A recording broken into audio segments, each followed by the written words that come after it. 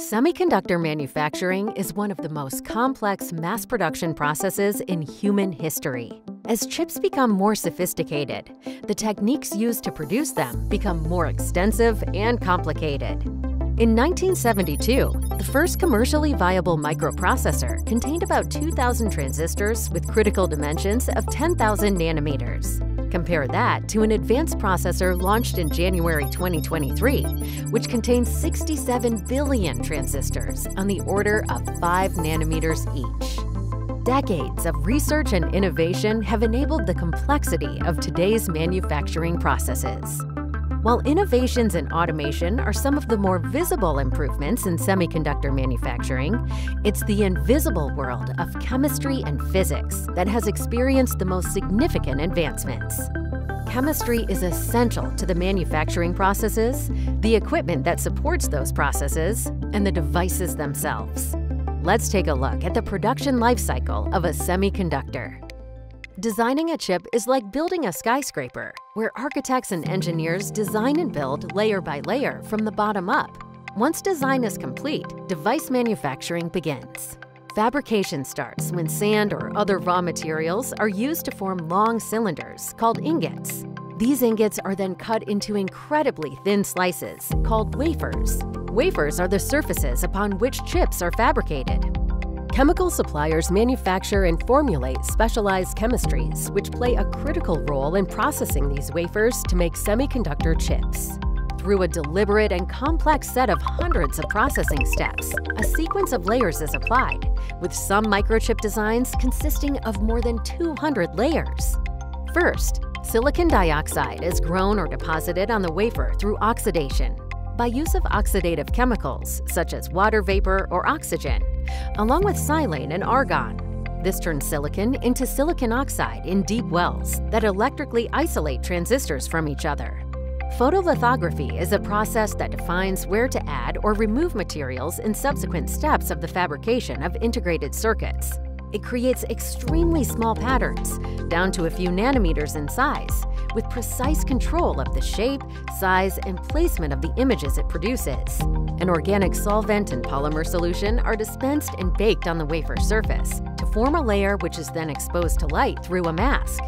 Exposed sections are then removed with aqueous or organic solvents to leave an intricate pattern on the surface for the next manufacturing step. Silicon is not naturally conductive.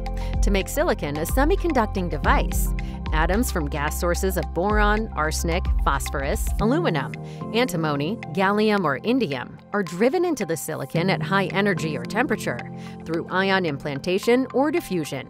This process step, called doping, adds or removes the right amount of electrons within the pure silicon to create flow paths for the electrons in the transistors.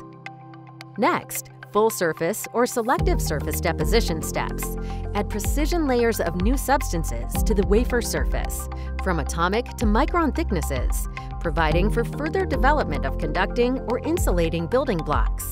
Deposition chemicals include silane, diborane, phosphine, TiO, and ozone, or O3. Process chambers may be cleaned with gases such as nitrogen trifluoride or perfluoro compounds.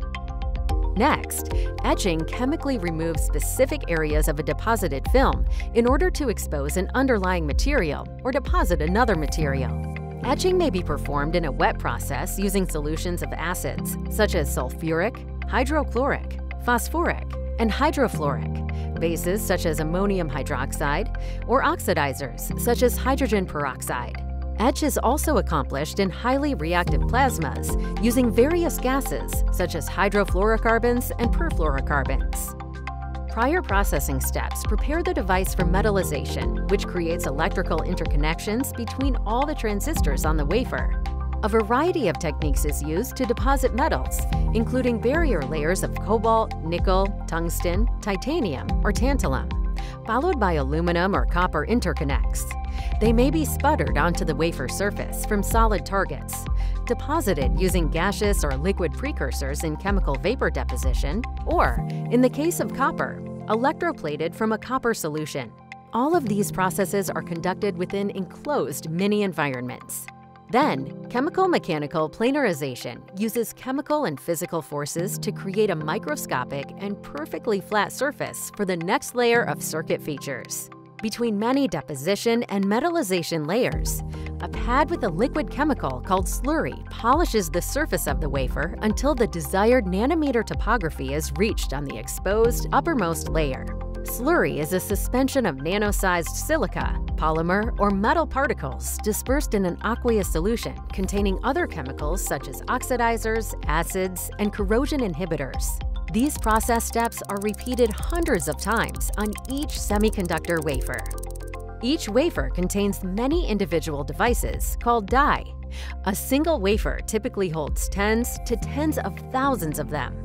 Upon completion of processing, each die on the wafer is electrically tested for functionality via a probing process. The wafer is then thinned by polishing the backside, and then tape is applied to the back of the wafer to hold the die in place during sawing. Wire bonds or solder spheres are added to the singulated die to facilitate electrical connection. To protect from humidity, chemicals, or vibration, the connections to the die are enclosed with encapsulants like underfill, coatings, or mold compounds. Upon completion of the packaging steps, the device is transferred to a type of dispense packing used to protect the devices during storage and shipping to the electronics assembler. The tape and reel, tube, or tray used as the dispense packing fits the assembler's parts picker that places the device onto a circuit board to connect it with the other electronic components necessary to make a functioning piece of hardware. The packaged devices are placed in boxes and shipped to customers for incorporation into the products that power our modern world. All told, the semiconductor manufacturing process can involve from 400 to more than 1,400 tightly controlled and automated steps, involving precise machinery, each using specific, high-purity chemistries. If any single step fails, the chips will not function. The margin for error is smaller than the chips themselves. The manufacturing spaces required to successfully perform and safely control this intricate process feature the planet's largest and most expensive operations. Next, let's dive into semiconductor manufacturing facilities.